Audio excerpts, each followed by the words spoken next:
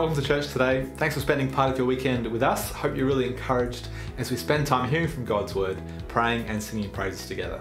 Now, it's been such an exciting couple of weeks. We've seen God do big things here at TAC. Big thanks to everyone who's involved in helping make Toonie Kids Week happen.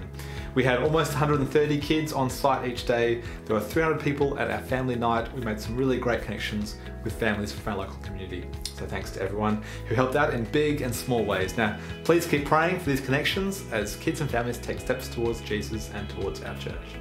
Now, the excitement isn't over. Let's take a look at what's coming up here at TAC. Just a reminder that the Rileys are running an interactive session this afternoon at 3 p.m. to share about their work amongst spiritual seekers in Thailand. And it's a pretty rare opportunity to hear from our missionary partners about the way God is working in Thailand. So please make it a priority to come along 3 p.m. this afternoon in the lower hall. Refresh is an opportunity for the women of our church to meet together, to sing, to pray, to hear Bible talk. I keep hearing that it's a great encouragement to meet with sisters in Christ and be refreshed. Now, the next refresh is happening this Thursday, 25th of July from 7:30 p.m. Hope you're able to make it. Next Sunday, we've got a guest speaker coming along to TAC. I'm going to let him introduce himself.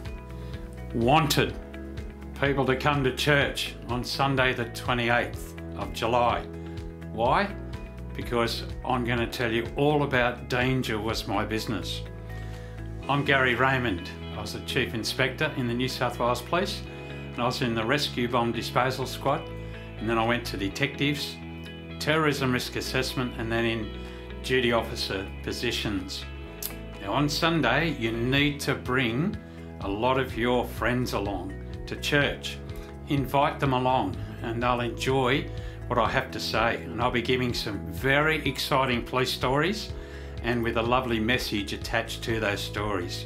And they'll be at their level and they'll really enjoy coming to church that day. Do it. That's all coming up this coming Sunday. As we mentioned last week, we've applied for a large community project grant to resurface and upgrade the top car park.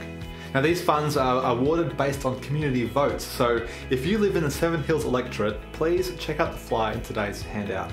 Consider voting for our project. We'd love to be able to make the car park safer and more useful for a whole range of events. All details on how to vote are there on the flyer.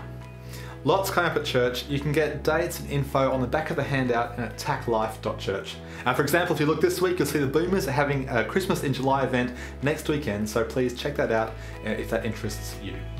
Today we're wrapping up our sermon series on doubt. We hope you've found this series helpful and encouraging. Thanks again for joining us today.